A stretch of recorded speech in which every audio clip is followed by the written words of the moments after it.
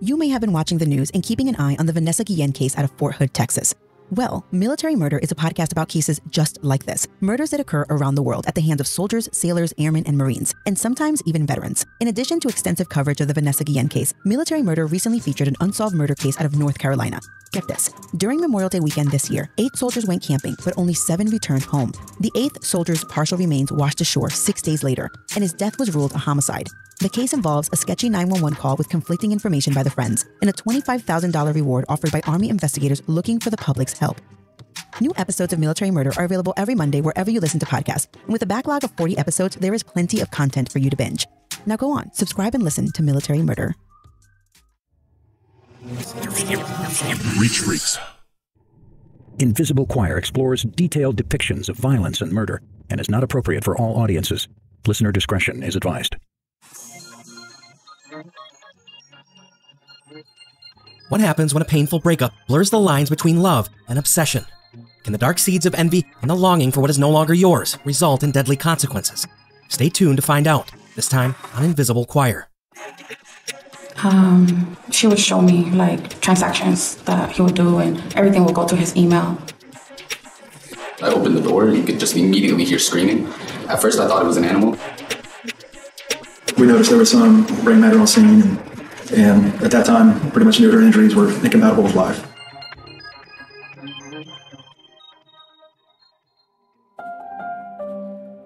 Obsession, rejection, and envy have all been memorialized for centuries in art, song, literature, and even poetry.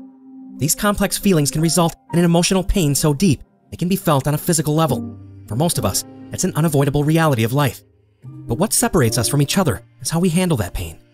But does it come down to simple resiliency? Or are some capable of coping and others not? Some of us simply bury the feelings and turn inward with self-destructive behaviors and addictions, while others may choose to ignore them and continue living their lives on a superficial level, choosing to never feel vulnerable again. And yet others are able to use the pain as an opportunity for growth and to challenge themselves to do better, to be better. It's these painful life lessons that shape us into better versions of ourselves. But what happens when we don't have the skills to deal with the pain that comes from rejection? What happens when the rejected person feels let on, deceived, replaced, or even used? It can lead to rationalizing extreme retaliatory behavior. And that kind of irrational self-justification can fester into an unhealthy obsession. An obsession that consumes the person until all they can think about is their need to regain control. They rationalize their righteous and resentful feelings towards the person they believe has taken something from them or has replaced them. In the extreme cases, they may even rationalize taking another person's life.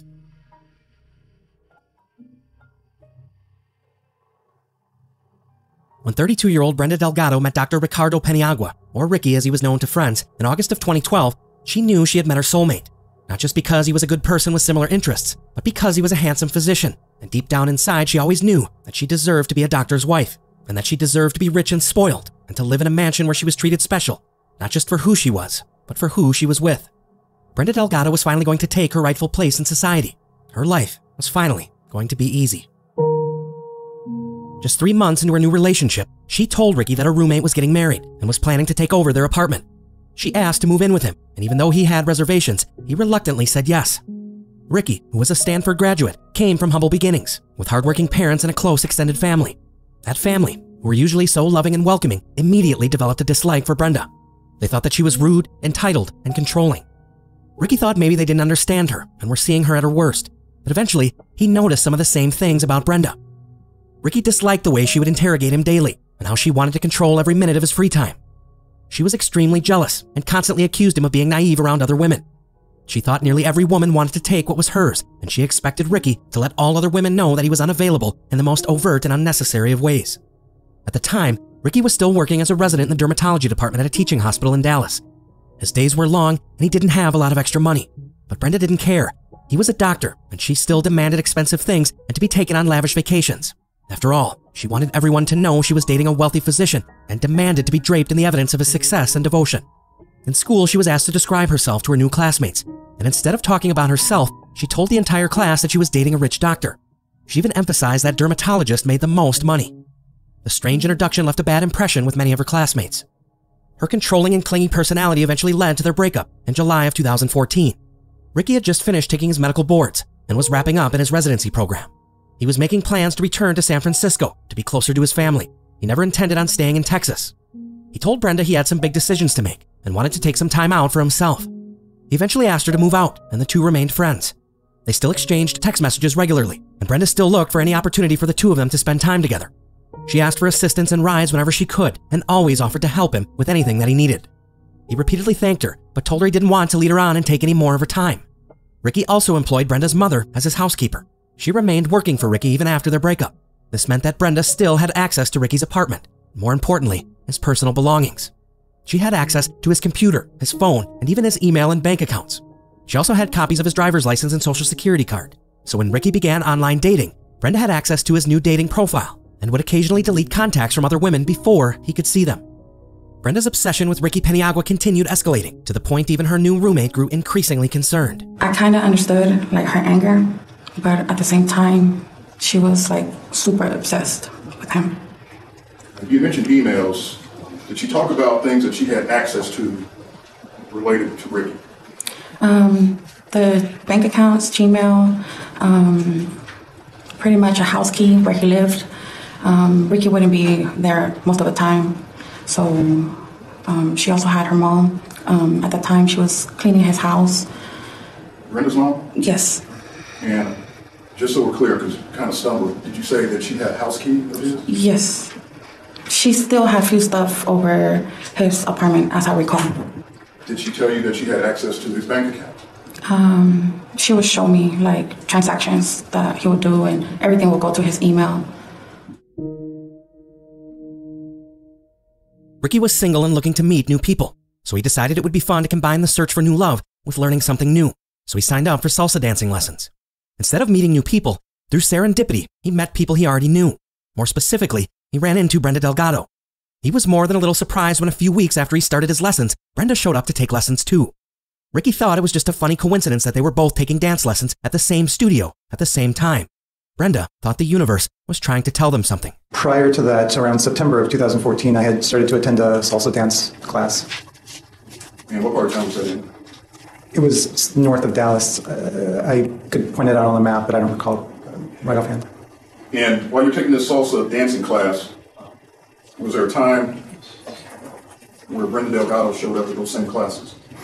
Yes, sir. For the first 2 weeks, I was there in the class, and after about the second week, it was a weekly class, and after the second week, then Brenda started showing up at the class. Had you any idea that she was going to be taking the same class? No, sir. And so just so the point's clear, the class starts, you're in it, then later on, she's part of the class. Yes, sir.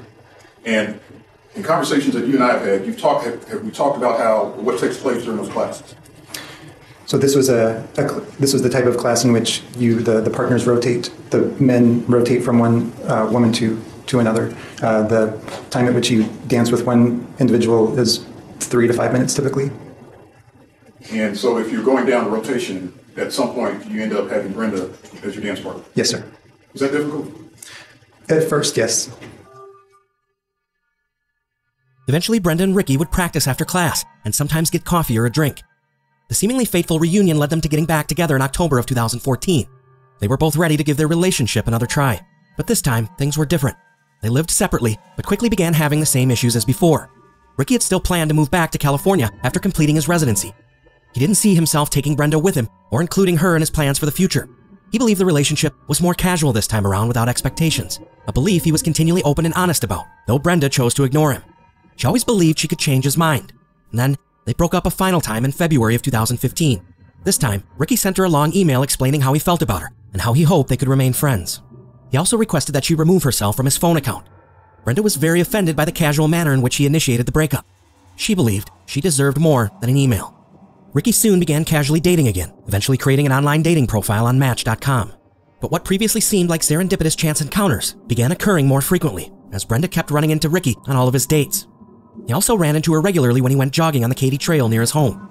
Brenda hoped that their repeated and seemingly organic encounters would lead to another reconciliation. Unfortunately, Ricky never saw their chance encounters as the desperate foreshadowing of Brenda's growing obsession with him or her increasingly darker intentions.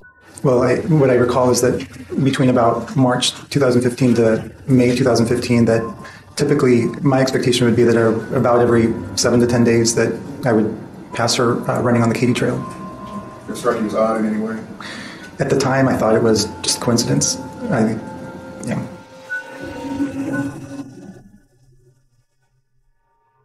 Brenda had the passwords to Ricky's email and would regularly forward copies of his messages to herself. She also had all of his banking information, photos from social media of any women he dated, and could track him on a cloned iPhone 24/7. She was able to read every text message he sent or received. She still needed to feel like she was part of his life. However, she was torn because she wanted him back, but she also wanted him to hurt. Brenda wanted to punish Ricky for his rejection, and in February of 2015, she asked her younger 20-year-old cousin, Moses Martinez, to help her out by hurting her then ex-boyfriend. She wanted her cousin to take a baseball bat and put Ricky in a coma, or possibly worse, but he said no, that he would never do anything like that, and reported her intentions to his mother. Brenda's aunt then told Brenda's mother, though she would eventually deny the accusations. Eventually, both mothers believed Brenda over her younger cousin. The situation created a rift in the family. No one ever warned Ricky of the foiled plot, nor did they report it to police. Then, things changed for Brenda in May of that year. Intuitively, she knew that things had also changed and that Ricky had met someone who she would quickly perceive as a mortal threat to their future happiness.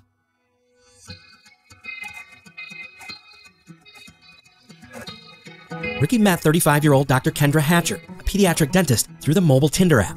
Kendra, one of 5 children, grew up in a small town of just 800 people outside of Springfield, Illinois. Her mother described her as the perfect child, someone who was hardworking and the recipient of many academic scholarships. She was selected as her high school salutatorian and majored in Spanish in college. She wanted to graduate fluent in another language so she could someday communicate with her young patients in their own native language. At first, she wanted to be a pediatrician, but later decided she wanted to pursue a career in dentistry. She also went to Spain, Guatemala, and Ecuador to provide free dental care to underprivileged children living in poverty-stricken conditions. She loved all the children, and they all loved her back. In all of her travel photos, she was surrounded by smiling kids. Kendra had a generous spirit and an innate desire to help others. Specifically, she wanted to connect with children and calm their fears while restoring their smiles. She had a purity that captured the right kind of attention. Kendra was very special, and Brenda could never hope to compete with someone so principled, accomplished, and beautiful. Kids, pediatrics. Why did she choose that? She loved children, even though she didn't ever have any of her own. And she wanted to be able to speak to them in Spanish, take their fears away. She would share with me the most awesome letters that the parents would give to Kendra, saying how the child that Kendra took care of loved her, and she just she was very good at her job. Aside from practicing dentistry here in Dallas, did she ever go anywhere else? Once she became a dentist to provide services, dental services? She did. She went over to Spain, and then she went to she went abroad. I can't even think. Guatemala, is that? Yes, yeah. She went over to Guatemala, and she had spent a lot of time over there too, and had a lot of pictures with the kids that she sent back to us that we, of course, will treasure forever. All of her pictures were just kids, with the kids. Everything is with the kids. Crowds of kids. The kids loved her. Kendra and Ricky's relationship was moving fast. They both had been married previously and divorced, and they recognized in each other that their search for true love was finally over. Ricky had flown Kendra to his parents' home 3 times in San Francisco, and there were pictures of the two of them with his family all over social media. Ricky's family had embraced Kendra in a way that they never did Brenda. Brenda had all of their photos on her phone and would show them to anyone who would listen, whether they asked or not. She was obsessed and told everyone how upset she was over Ricky's rejection of her. Brenda even created a fake profile on Facebook and became friends with both Kendra and Ricky. She read all of the warm comments Ricky's family made to Kendra and about Kendra and saw firsthand their acceptance of her, and it filled her with rage. It was clear to Brenda that Ricky's new relationship was somehow different than hers. This new love caused her to worry. In fact, Ricky and Kendra were already making plans for a fast-tracked future together. Kendra told her parents that she had met the man of her dreams and wanted to bring him back to Illinois to meet the family on September 28th of that year. Only, they would never make it to that weekend. She had... Our family is pretty close, and Kendra had met Ricky. And her and my oldest daughter are they came from definitely the same seed. And she called my oldest daughter Jamie and said that she had met someone, and she was pretty happy. So much so, they'd only dated for a little over 3 months. Kendra was bringing him home September 28th to meet the family. Of 2015? Of 2015. Of course, this happened September 2nd, so we never... This was a pretty serious relationship that they had. Yeah, it was pretty fast moving because I questioned her. I'm like, Kendra, are you sure about this? And she said, yeah, I'm bringing him home. I've already bought the plane tickets on September 28th. And September was Kendra's favorite time of the year, the fall festivals and stuff in a small town. And so she wanted all of us to get together and show Ricky what a small town was like with the pumpkins and the festivals. And I said, well, okay, I guess we'll meet him then. I didn't know how Ricky was going to feel about it. We hadn't met him yet, so. Kendra had already met Ricky's family more than once, and they loved her and were looking forward to her being a part of their family. But what neither family knew, that Brenda did, was that Ricky and Kendra were planning to move to California together and had already looked into buying a home. Brenda's irrational rage was growing by the day. Her obsession would not allow for Ricky to move on without her. Brenda had already approached her family about helping her to get revenge on Ricky, and it resulted in a family conflict, so she knew that she had to reach outside of her immediate friends and family for the kind of assistance she would need to bring her dark plans for Kendra Hatcher into fruition. Brenda began associating with a younger and seedier crowd of people. They were the kind of folks who didn't have the same morals and values with which she was raised. In fact, human value for this new crowd came down to an astonishingly low price. They were people living on the fringe of society, involved with drugs and street crime, and to Brenda's benefit, they were willing to commit unspeakable acts for very little gain. Brenda seduced and corrupted her new friends with promises of money and supplies of endless drugs. After all, she looked the part. Though Brenda worked as a modest dental hygienist, she prioritized her expenses, and one of them was her car. She drove a white Lexus sports car and waved around cash to project affluence. She also told people that she was related to the drug cartels in Mexico and implied that she had deep connections and even deeper pockets. She told me that first she wanted Ricky in a coma with the bat that is right in front of me. Also, for Kendra Hatcher, an injection needle to put it in her back of her neck.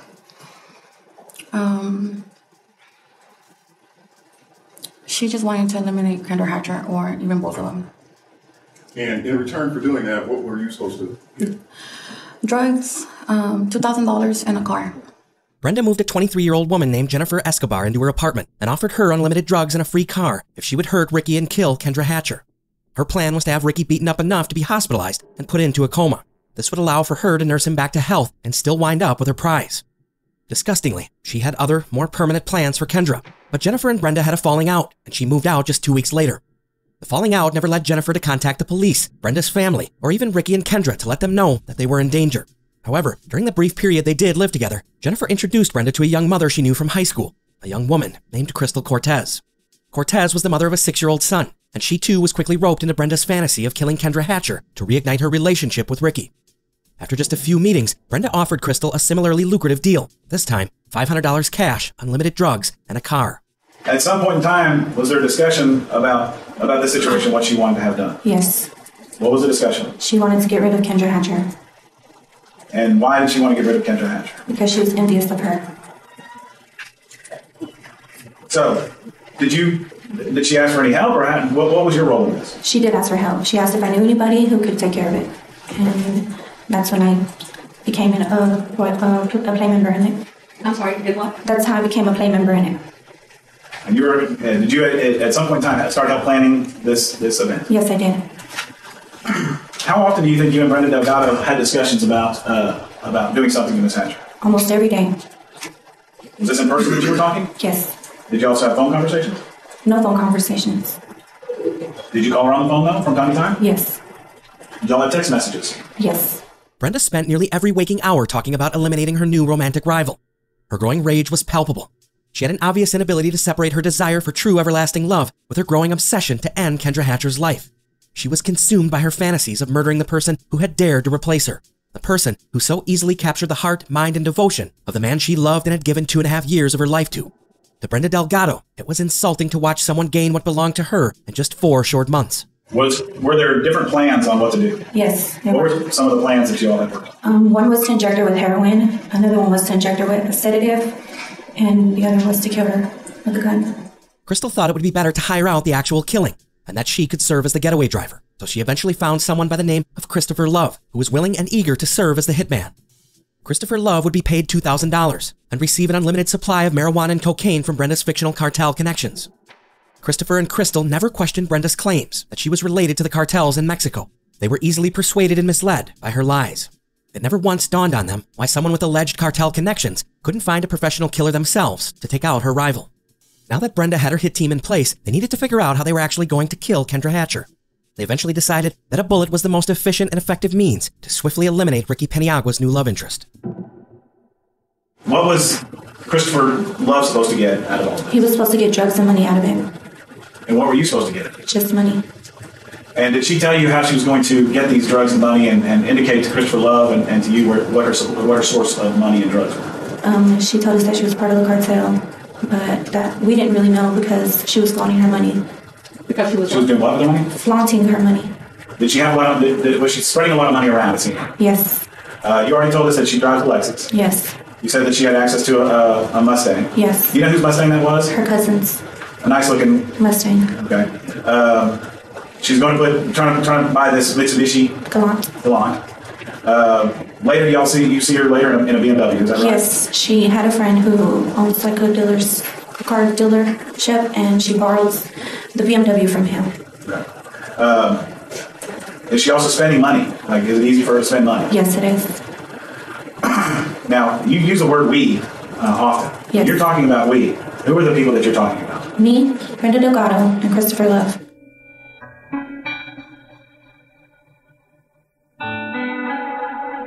Crystal and Brenda closely followed Kendra around for 2 weeks while they learned her daily routine and decided on the best place to get her alone and eventually to kill her. Brenda knew from her ongoing cyberstalking that Ricky and Kendra were planning on flying out to Cancun on September 3rd. To Brenda, this was a critical decision point. She couldn't allow them to go on a romantic getaway, and she certainly couldn't risk them getting engaged while on vacation. Brenda already knew that Kendra was taking steps to become a licensed dentist in California. She also knew that they had discussed saving together for a wedding fund, and that Ricky was looking for a house to buy when they both moved to California in October of that year. Brenda and Crystal both knew that September 2nd was the last possible chance they would have to kill Kendra before her and Ricky firmly cemented their future together. Did you know where you wanted to commit this capital murder? We weren't really sure as to where. We were just trying to figure our way around. What did you do in order to try to figure out the best place to commit this? We started following Kendra Hatcher and her routine. And whose idea was it to follow her around? It was mine and Brenda's idea. When there had been some talk at one point in time that there was a tracker device used on, there were some allegations to that, but there wasn't a tracker used on Miss Hatcher. No. What about Ricky's phone? Was there something able to be done with Ricky's phone? Yes, Brenda had Ricky's iPhone account logged into another iPhone. And she was able to track him that way to see when they bought the plane tickets to Mexico, to San Francisco, and what was going on with the purchase on the house in San Francisco. Okay, you could tell that he was looking at places to go when he moved to San Francisco. Yes. So you all knew that they were planning on taking a trip to Mexico on September 3rd? Yes, Labor Day weekend. And was that why, or does that have something to do with this all happening on September 2nd? Yes, because after Labor Day weekend, they were moving back to San Francisco. With the clock now ticking on their twisted plan, Brenda needed to provide Crystal and Chris with a getaway car. She had a close family friend who was also her mechanic, the same mechanic who would routinely perform work on Ricky's car when he needed it done. That mechanic was Brenda's close friend, Jose Ortiz. Brenda took elaborate measures to create a backstory that would provide her with a car for the murder. The night before the planned hit, she asked another friend of hers who was legitimately having car trouble to switch cars with her. She told her friend that she was going to have a mechanic friend look at his car the next day for free, and that he could diagnose the problem and tell him what was wrong with it. That car was a gold BMW. On the morning of the planned hit, Brenda and Crystal took the gold BMW to her friend Jose's and asked him to diagnose the problem, pretending all along it was Crystal's car. Brenda asked Jose if her friend Crystal could borrow another car off Jose's lot while her car was being worked on, so he lent her a black 1996 Jeep Cherokee. Crystal and Brenda left in the Jeep, and Crystal dropped Brenda off at the library in an effort to help establish her an alibi for the day. Crystal then took the Jeep and picked up their contract hitman, Christopher Love. The pair then stole temporary plates off a Dodge Durango and traded them out for the license plates on the Jeep. They then drove to Kendra Hatcher's work, hiding out in plain sight until her shift was over, and eventually they followed her home. But on the way, they ended up losing Kendra on the freeway during heavy traffic. They didn't know she was taking a detour to a friend's house to borrow an underwater camera for her vacation the next day. So when they lost Kendra, they decided to go directly to her underground parking structure and wait in a nearby visitor spot. When they finally saw Kendra enter the parking garage in her white 2007 Toyota Camry, The pair followed her directly through the security gates, where Crystal parked the Jeep directly across from Kendra's car. Christopher Love exited the Jeep and quickly approached Kendra, catching her off guard. He was wearing a mask and brandishing a gun. The frightened Kendra instinctively began screaming for help. When Chris Love demanded her purse, she fell to the ground and cowered in fear, desperately crying out for someone to help her. Basically, went out around 7, went down into the elevators. Once I opened the door, you could just immediately hear screaming. At first, I thought it was an animal because it was just distorted a little bit. I couldn't really understand what it was, so I thought it was like a dog freaking out maybe. And then after probably 5 seconds of screaming, you just heard pop, pop. And after those pops, you hear the car door close, tires screech, and then the car coming down the ramp. Do you remember what type of vehicle you saw coming down the ramp? I think I recall it was a Jeep Cherokee, an old version. Were you able to see who was inside the vehicle? No, sir. The windows were tinted.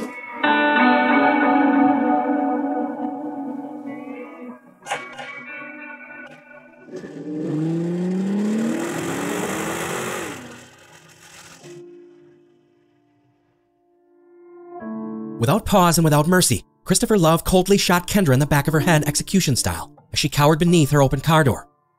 The bullet entered the back of her head and exited out the bottom of her chin. Christopher then took Kendra's purse and the underwater camera she was clutching in her hands. He then jumped back into the black Jeep and stayed on the floor until it was safe to sit up. Both he and Crystal, now filled with adrenaline by the callous act they just carried out, drove to an open field and wiped down the entire Jeep for fingerprints. Crystal then dropped Christopher Love off at his house, but unbeknownst to her, she was caught on surveillance camera driving the Jeep while exiting the parking structure. The crime scene left first responders in a state of confusion as they attempted to ascertain exactly what happened after the initial reports of shots fired came in. We saw a car, we saw our patient laying on her back with the driver's side door open. She was just a little bit up underneath. As we approached, we saw a little trauma, or I saw a little trauma just under her chin. We had a little bit of blood in the area, a little bit of pooling. But immediately, me and my partner just went to work and didn't waste a lot of time. We felt for a pulse. At the time when we found her, she was just a little bit, maybe chest high underneath the passenger door with a driver's side door that was open. So we moved her back maybe about 1.5 to 2 feet so we could be able to start our operations. My partner got on her side, and once we didn't feel the pulse, he started compressions. I quickly got an IV in her right arm and just continued our work from there, maybe a minute or so before we started to realize that there was going to be nothing coming back from this. So what would be the initial life-saving measures you would take for something like this? Initial life-saving in this situation for our protocols, we started CPR. Immediately I got IV access so we can start using the drugs that go with our protocols. After I grabbed that, I grabbed what's called a BDM mask. It just assists with respirations for the patient. At that time, he was doing compressions. I just got access. I had all my equipment pulled out, ready to start breathing, and I noticed there was some blood. But when we pulled the victim back, we saw some blood at the scene. But as I was about to start breathing, we noticed blood was starting to run from the back of her head. So I reached around and found what would have been either entrance or exit wound at the time. I wasn't sure. And at that time, pretty much knew her injuries were incompatible with life. So we ceased our operations. So when you say her injuries were incompatible with life, you're telling the jury that it's basically apparent that she was no longer with us? Yes, sir. We noticed there was some brain matter on scene, and with those injuries, there's nothing more you can do. Is there anything further you do after that? No, sir. We just we try to clean up the area best we can, but we try not to move anything. We just kind of step aside and let the officers come in. After dropping off Christopher Love, Crystal drove to her grandmother's house to pick up her 6-year-old son, as if it were any other normal workday. She thanked her grandmother for watching the boy, and then took her son to the Sonic Burger for dinner. It was one of their favorite places to go. On her way to dinner with her son, she phoned Brenda. The two spoke for nearly 45 minutes after the murder, and later that night, Brenda went and met her friend Jose for drinks at a local Chili's. They waited for Crystal Cortez to show up in the Jeep so that they could exchange cars. Her son had fallen asleep in the back seat on the ride over, so Jose helped carry the sleeping boy to the BMW. Their long, exhausting day was nearly over. Right before the murder occurred, Ricky Peniagua was actually waiting upstairs in Kendra Hatcher's apartment. He'd arrived at just after 7 p.m. After waiting and wondering where she had disappeared to, Ricky texted Kendra as to her whereabouts, and she texted back that she was on her way and had just made a stop to borrow an underwater camera from her friend for their vacation. She thought she would be there by 7:30, but it was looking more like she would arrive at 7:45. The two had plans to spend the night at her house and leave for their vacation together the very next morning. I'm at her apartment at that time. I get back from running about 7:15 p.m. and I am at her apartment until about just after 8 p.m. So what happens after 8 p.m.? So I'm waiting for Kendra to come back to her place. A little before 8 o'clock, I send her a message just saying that I'm starting to get a little bit hungry and kind of checking on her in terms of her dinner plans. This time, just to in contrast to the message that I had sent at just past 7:30, in which that was shown as delivered. Now this one that was sent just before 8 o'clock, it was not showing as delivered. The message wasn't going through. About 10 minutes after that, a little after 8 o'clock, I sent a follow-up message saying that I'm starting to get a little bit lightheaded. I'm going to go and get some food. And so then I leave her apartment. This would have been about 8:05 p.m. I leave her apartment, which is located on the 17th floor. I go down to the first floor. I walk around her building, and there's a taco stand that's immediately across the street from where she lived, and right next to Mesomaya. And so I walk to the taco stand at about 8:05, 8:10 p.m. Ricky eventually texted Kendra back to let her know that there was some type of commotion going on in her apartment parking structure, with police cars and fire trucks blocking the entrance. So he alerted her that she may need to find another place to park for the evening. He wondered what was still going on in the parking structure hours later. It looked like there were even more police cars than he had seen before. He thought it must be something serious and hoped that no one was harmed. When he eventually returned, the doorman would no longer allow Ricky to go upstairs to Kendra's apartment. Fearing the worst, Ricky Peniagua's instinct kicked in. He still hadn't heard from Kendra, and he began to worry that whatever was going on downstairs might have involved her. Well, I had seen that when I went to the taco stand a little bit earlier, like around 8:15. I had already seen that there was commotion. In fact, I had sent a message to Kendra saying, hey, by the way, the entrance to your parking garage seems to be blocked. It doesn't look like you're going to be able to get in. You'll probably have to find another place to park tonight. So I was already aware that there was something going on. I just had no idea what was going on there. So when you go back and you're asked to hold up, in terms of you going up to the 17th floor, what happens after that? So then that's where I start panicking. And now the possibility of something happening to Kendra starts to enter my mind, and I'm really, I'm scared. I'm panicking. I don't know. I'm asking them to tell me, what's going on. Where's Kendra? I keep asking that. Where's Kendra? I'm texting her saying, let me in. They're not letting me in. Ricky is quickly pulled aside by investigators and questioned and told that Kendra was the victim of an armed robbery and that she died in the parking structure. Devastated, he called his sister Angelica, who hopped on the next flight to Dallas. Somewhere in the back of his mind, he briefly wondered if Kendra's cold-blooded murder had anything to do with his ex-girlfriend Brenda, but he quickly dismissed the idea. To relieve his concerns, he texted Brenda that night and told her that his girlfriend had been killed. Brenda quickly responded and immediately offered to come over with food and groceries and offered up anything she could do to help her grieving ex. The next day, Ricky had his sister Angelica text Brenda back regarding her offer to bring food, so Angelica and Brenda tentatively make plans for Brenda to come over the next day with the groceries.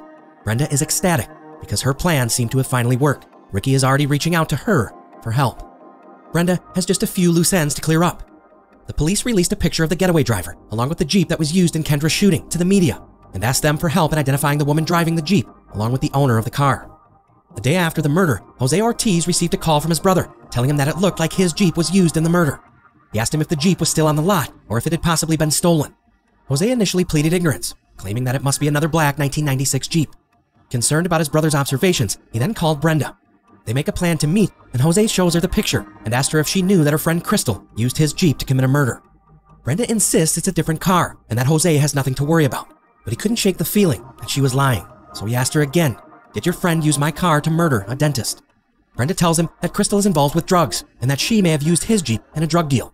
She then tells Jose that Crystal is dangerous and that she has ties to Mexican drug cartels and instructs him not to take her calls. Brenda then instructs Jose to hide the Jeep and offers to pay him to have the car painted. She also warns Jose against contacting the police, as it may interfere with his immigration status. Jose sleeps on her request, and the next day phones a client of his who is a police officer.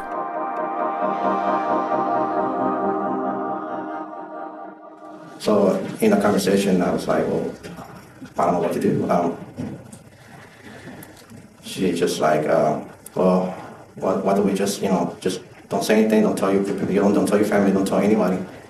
You can get in trouble with the police, and then risking your citizenship.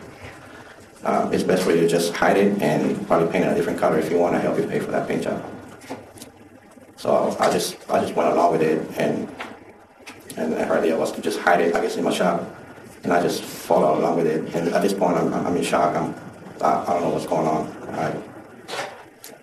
I find myself like in a confusion zone where I need to put puzzles together and do the right thing before and think about things, but I wasn't like really thinking out loud. I couldn't believe that something this bad was happening to me.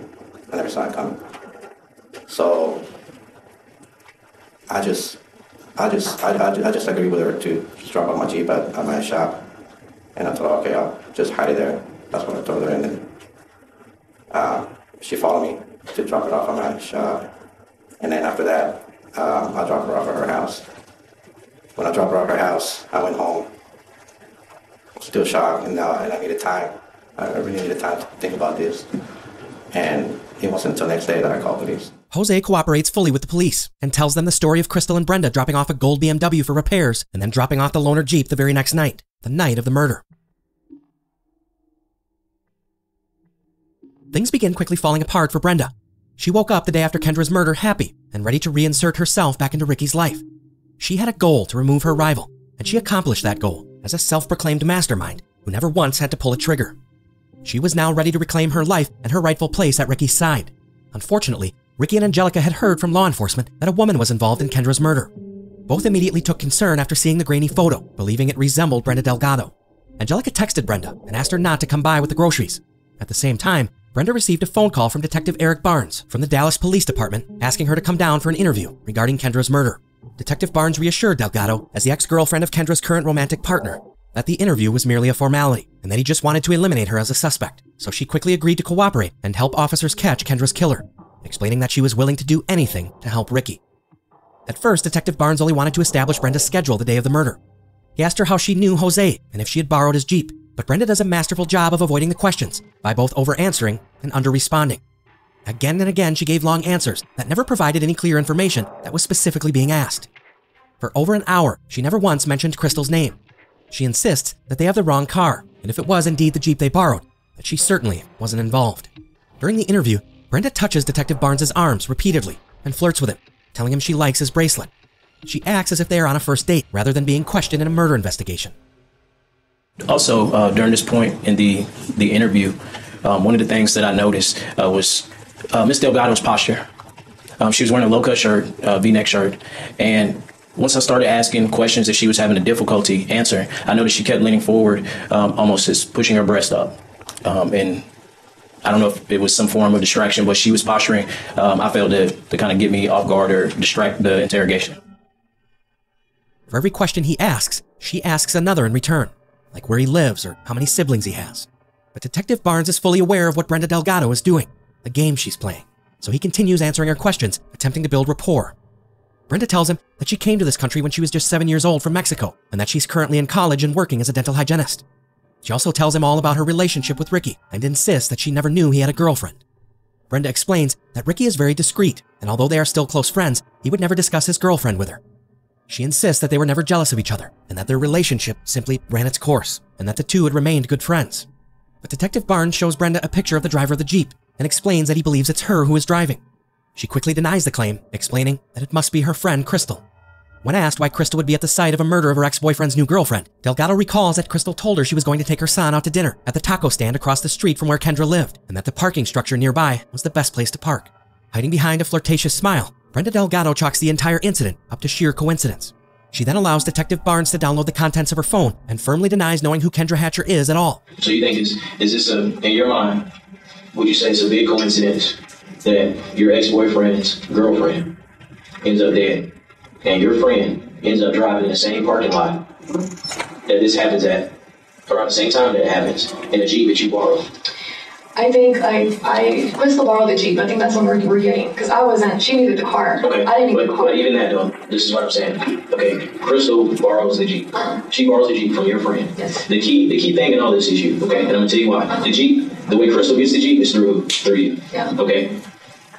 The young lady that ends up dead, her boyfriend, the relation is you. You to him, to her. Crystal ends up in this parking garage. Your friend's Jeep, your ex-boyfriend's girlfriend. All three of those things point back to you. That is you. You're the common theme in all of these things. So what I'm asking you is, how does this happen? And that would make me very uncomfortable. If my friend was in this area, my friend is borrowing my other friend's Jeep, and my ex-boyfriend's girlfriend gets killed. I asked her, I said, she said that she went to do errands and then that she was going to eat at that restaurant and that she went in and out, like she went to find parking space and that's it. That's all. She had her kid with her, that's all. Well, there's more to the situation than that. There really is. There's more to this situation than somebody looking for a parking spot. Somebody looking for a parking spot never got anybody killed. They never did. There's more to this story than that. And what's going to happen, this investigation is going to evolve, okay? And what I want to tell you is that nobody, I don't care how good friends think they are or how tight bonds are between one person and another person. Since I've been doing this job, I haven't met one person that's been willing to get charged for murder for somebody else that they didn't do. During her interrogation, Brenda admits that although her and Ricky talked at least once a week, they never discussed their personal lives. They mostly talked about her schooling and his plans to move back to California. She repeatedly claims she never had any long-term plans to be with Ricky and would never want to harm him or his girlfriend. She tells Detective Barnes that she learned at a very young age not to be jealous and tells him all about a destructive relationship she had when she was just 18 years old. She then begins to cry, explaining that she was sexually abused as a young child, and because of that experience, she has always remained on guard in relationships and never gets too attached to anyone. Detective Barnes confronts her with the fact that 2 days before the murder, Ricky had canceled her phone line, which was still in his name, and that he was aware of a text message that Ricky had sent Brenda back on June 9th in 2015 that read, quote, Hi Brenda, I've started to date someone that I actually really like. This obviously means that several steps are now mandatory. 1, getting the rest of your items. 2, changing your mailing address because I continue to receive a ton of your mail. And 3, establish your own phone line. This all should have happened months ago, but now it matters more to me and I would like it to occur within the next week. Thank you for understanding.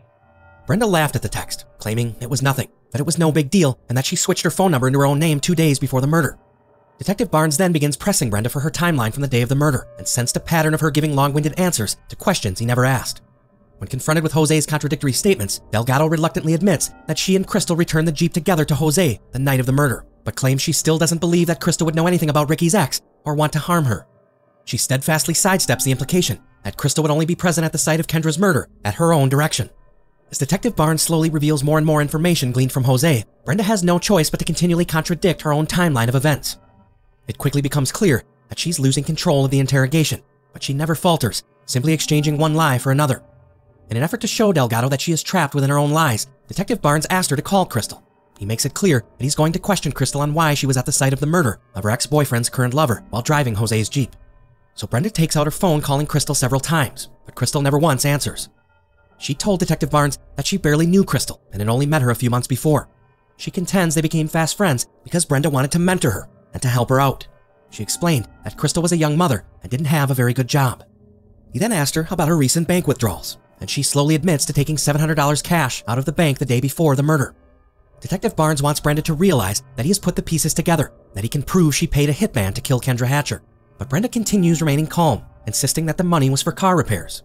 Sensing yet another lie, Detective Barnes slowly confronts Brenda and asks her why she told Jose to lie about the Jeep, revealing that he knows she asked him not to talk to police. Brenda then smoothly changes the subject, discussing the fact that Crystal is nothing but a liar, hell-bent on covering up the truth. He then tells her that Crystal has already arrived at the station and that she's sitting in another interrogation room, telling detectives a vastly different story. I think it was hate. I think you hated the fact that you weren't good enough. That's the truth. And sometimes the truth hurts. You weren't good enough for Ricky. Maybe he didn't like the way you looked. I didn't. Maybe something you did got on his nerves. Maybe he didn't want a dental hygienist anymore. Maybe he wanted a dentist. Maybe you just weren't good enough for him. Maybe his standards were a little bit too high for you. But for whatever reason, you weren't good enough for him. And that's a hard pill to swallow. It's very hard to swallow. For you to be able to look in the mirror and say, what is it that she has that I don't have? Maybe he didn't like the fact that your parents weren't well off. Maybe he didn't want a girl from Pleasant Grove. And it hurts. I mean, I don't have any feelings, like you were saying. I really don't have any. Like, I didn't know who the girl was. I had no idea. That's not true.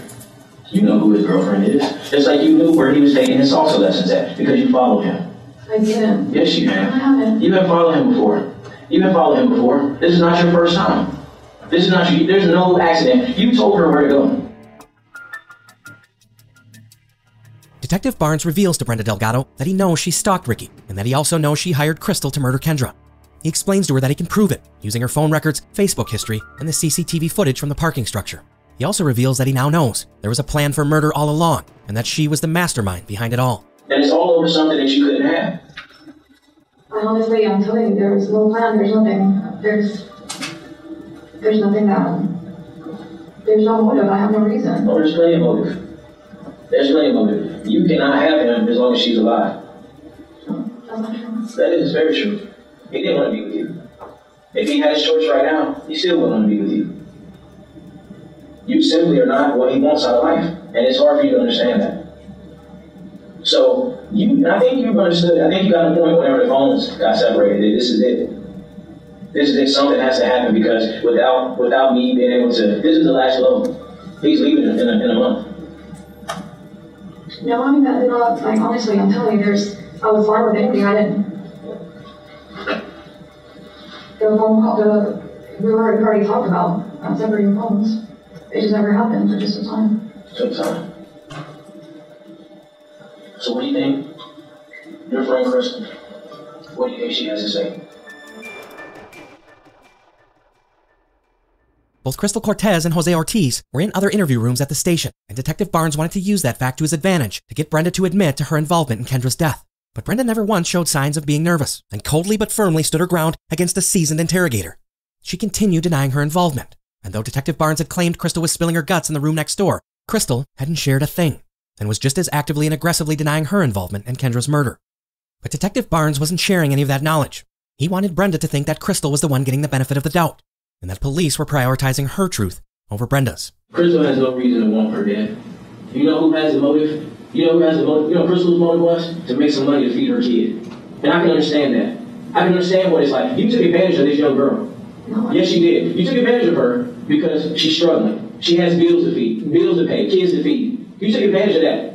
No. Yes, you did. Yes, you did. You took advantage of her. Brenda continued denying wanting to get back with Ricky, so Detective Barnes tried to elicit some emotion. He told her that they will never be together now that Ricky knows she had his girlfriend murdered. He tells her that her plan has been foiled, that it failed. But Brenda continues to remain emotionless and extremely calm given the circumstances. And she never once pretends to be outraged by the allegations, as someone might if they were innocent. Barnes explains to Brenda that she's now 33 years old, and that her best years are behind her, and that Ricky wasted 2.5 years of her life. Wanting to build rapport, he explains how Ricky used her, and how once he got his medical license, he simply discarded her for someone else, someone better, someone more accomplished and more attractive, another doctor who was on his level. Brenda never wavered for a second, but she sat in stunned silence, clearly confused at how her plan had failed. After his multiple attempts to elicit a confession came up short, Detective Barnes eventually made the decision to allow Brenda to leave so he could finish interrogating Crystal. It was a move he would quickly regret by the following day. After leaving the interview room on September 4th, 2015, Brenda Delgado fled south to Mexico. According to her accomplice, Crystal Cortez, it was Brenda's plan all along to flee the country in the event their plan was ever revealed. Delgado held dual citizenship and had extended family awaiting her eventual arrival. And I was interrogated by the police, and at first I was not upright, and I didn't tell them the whole truth because I didn't know what to say and what not to say. Okay. Now, did y'all think this was going to be as big of a deal as it turned out to be? No, we did not. Did you think you were going to get caught? I'm pretty sure eventually we were going to get caught. But did you think it when you were planning to not get caught? Yes, Brenda told me that she was going to go to Mexico after the offense was committed, and I didn't have a backup plan, so yeah. Brenda hid out with extended family in Mexico until April of 2016, enjoying 9 long months of freedom.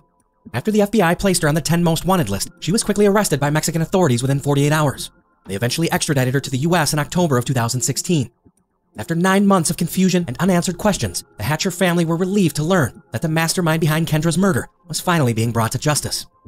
Since the state of Texas considered Kendra Hatcher's homicide to be a capital murder case, Mexico made a deal to extradite Brenda Delgado to the US under strict conditions that they would drop consideration of the death penalty. For nearly 2 years, Crystal maintained that there was never a conspiracy to murder Kendra Hatcher. She insisted she was only the getaway driver for a robbery in which she was paid a measly $500. The day after the murder, me and Brenda went to get the drugs and money to pay Christopher Love off because he had texted me about his payment. So, did you ever deliver any money or drugs to Christopher Love? Yes, we delivered cocaine and kush, which is a form of weed, and money as well. And do you know how much he got or what the total amounts were? I wasn't fully aware about the total amount of cash, but we spent like $600 on the weed and like $300 on cocaine. And then there was some amount of cash that you got as well? Yes. Did you get paid for this? Yes, I did. What did you get? I got $500.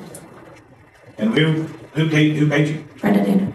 And who paid for the cocaine, the marijuana, and gave the money to? Brenda did. And that was in exchange for committing this murder of Kendra Hatcher? Yes. After 2 long years of denying everything, Crystal Cortez had a change of heart. She finally agreed to tell the entire truth after the death of her mother. Previously, she had been plagued with guilt and didn't want her mother to find out that she had played a part in a murder-for-hire scheme, all for a measly $500.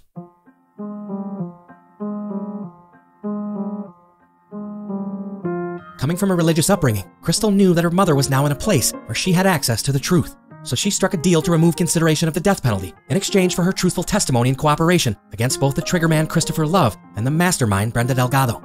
It was a deal the Hatcher family eventually gave their blessing to, all along sticking to their original goal that everyone involved be held accountable and brought to justice.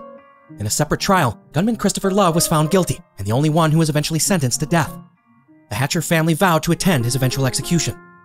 Brenda Delgado eventually went on trial in June of 2019. Her defense relied entirely on blaming Crystal Cortez.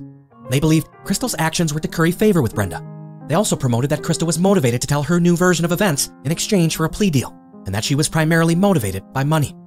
They alleged that Brenda had no idea that Crystal was so desperate for money that she would plan a robbery of Brenda's rival. The defense believed that Crystal Cortez and Christopher Love had plans to blackmail Brenda for more cash and drugs after they murdered Kendra Hatcher. But the jury would eventually reject that defense theory because the prosecution was able to corroborate Crystal's version of events through text messages from Crystal's own phone and through third-party witness testimony. Only 5 days after the start of the trial, the jury convicted Brenda Delgado of first-degree capital murder. But because of the extradition deal with Mexico, Brenda was automatically sentenced on the spot to life in prison without the possibility of parole. And due to the deal she had struck up with the prosecution, Crystal Cortez was sentenced to just 35 years in prison. At her sentencing hearing, Kendra Hatcher's mother gave a moving victim impact statement where she thanked Crystal Cortez for ultimately telling the truth and assisting in providing justice for Kendra's senseless murder. She told Crystal that she hoped she would use her time in prison constructively to become a better person for the son she would someday reunite with. But she also told the co-conspirator in her daughter's murder that she would attend her every future parole hearing and argue strenuously against her early release. She told Crystal Cortez that her son would be better off getting raised by someone other than her. She then took the opportunity to address Brenda Delgado directly, herself. You, Brenda Delgado, are the root of all evil. You and the other two pathetic lives you had join you on your path of destruction. In the little bit of time I've learned about you these past 5 days, you could have never measured up to be the woman that my daughter, Kendra Hatcher, was. And just so you know, Brenda Delgado, Kendra was never rich, and she was never wealthy. Kendra was blessed by a loving God and a family that loved her. Kendra worked hard to earn her beautiful place on this earth. Kendra was awarded many, many scholarships because of her dedication to human life and for zest for her own life. One thing Kendra didn't have to work hard for was her beauty, inside and out. I take comfort in knowing our God has given our Kendra the ultimate spot in heaven, a spot in which you will never see. You, Brenda Delgado, have earned your spot on this earth behind cold steel bars for the rest of your miserable, pathetic life. And if justice could have handed you a death sentence, make no mistake, I would have been there front and center.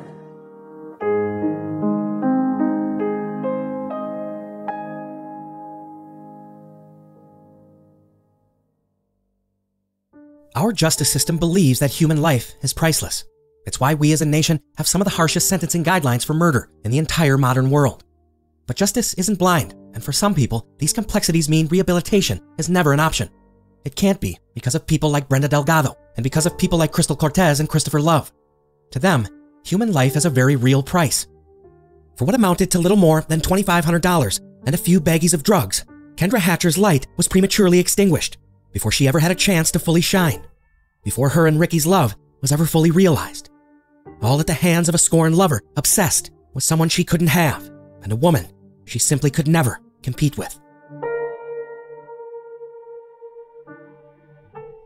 If you can't get enough Invisible Choir, join the hundreds who have already signed up for Invisible Choir Premium at patreon.com/invisiblechoir. For just $5 per month, you get access to exclusive weekly mini episodes every single Friday. There's already nearly 50 in the back catalog, along with other premium content. There's also additional levels of support that can get you access to our other exclusive show, Invisible Choir Uncensored, with content that is far too graphic for the regular free feed. In addition, our US customers are eligible for limited edition Invisible Choir perks at the higher tiers of support. So sign up today at patreon.com/invisiblechoir or click the link in the show notes.